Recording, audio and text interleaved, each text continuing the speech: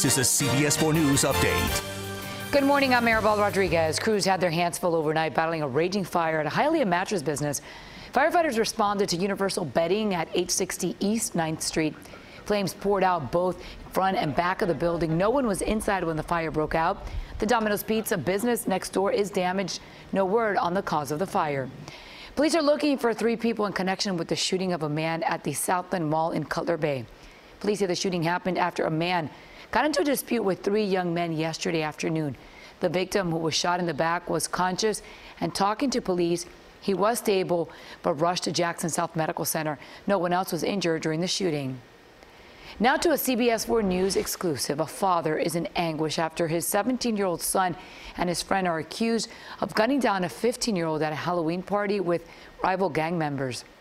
15-year-old Angel Quelly was shot at a party late last Saturday in Southwest Miami-Dade. This is the first time we hear from Braulio Cao. He tells CBS 4's Peter Dench he's been unable to sleep and is at wit's end ever since his son Josue was arrested.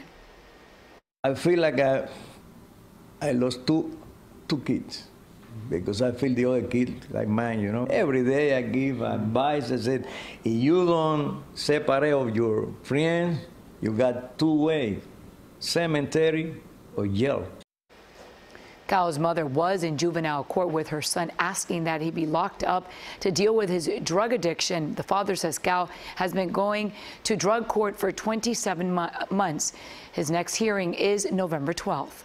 The U.S. Department of Health and Human Services is fining Jackson Health Systems for more than $2 million. Federal officials have determined its HIPAA compliance program has been in complete disarray for years. Those fines come after Jackson Health lost paper records with protected information for more than 2,000 of their patients back in 2016.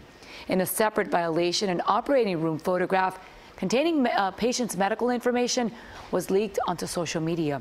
And in a third violation, an employee was caught stealing and selling patients' medical records. Jackson Health treats more than 650,000 patients a year. Now, CBS 4 weather.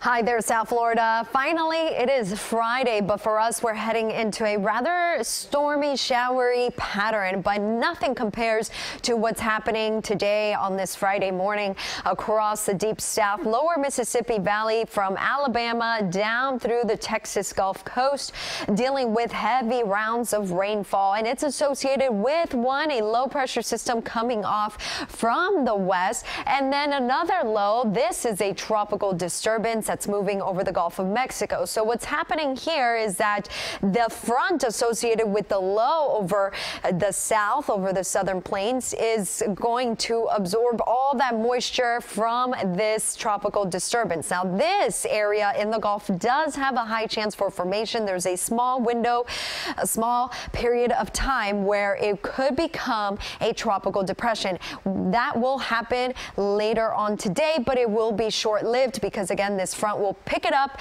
and then it'll become post-tropical. But nonetheless, this is a rainmaker for the deep south. So flooding concerns along the Mississippi River and into parts of the southeast. Now, here at home, we are dealing with a few showers. The reason why is because we have a strong easterly breeze picking up moisture from the Atlantic Ocean. That's why we're dealing with a few passing showers. However, later on this evening, the showers are going to increase and the thunderstorms as well. We're expecting some heavy downpours overnight into Saturday morning because of this area right here. It is a mid-level low that is bringing in tropical moisture from the Atlantic and the Caribbean. So that is why we're expecting the tropical downpours overnight into Saturday. Then as we head into the weekend, well, that tropical moisture just lingers. Since the front stays to the north of us, we have flow out of the southwest aloft. So that is pumping in that moisture from the tropics. Therefore, rain chances are on the higher end through Sunday. Now, we'll still get some sunshine here and there, but it's going to feel like summer. It's more like summertime weather, to be honest with you. Gusty breeze for today as well, and that's making the surf out there quite choppy. It's rough, and the rip current risk is high. Not certainly a beach day. Definitely do not go into the water. The rip current risk is staying high through much of the week. weekend. Small craft advisory is in effect. The bays are choppy for this Friday. Seas up to 6 feet. And then tonight we're expecting those thunderstorms passing through and heavy downpours at times. Lows in the upper 70s, maybe even the mid 70s if we get enough rain to cool us down. Then tomorrow, upper 80s, close to the 90s by Sunday. And we still could have a few afternoon thunderstorms Saturday and Sunday, and then spotty showers through the early start of next week. Jennifer, thanks. That's the news for now. You can always find us on CBSMiami.com and tune into CBS 4 News at 5, 6, 7, and 11 for all of today's important headlines.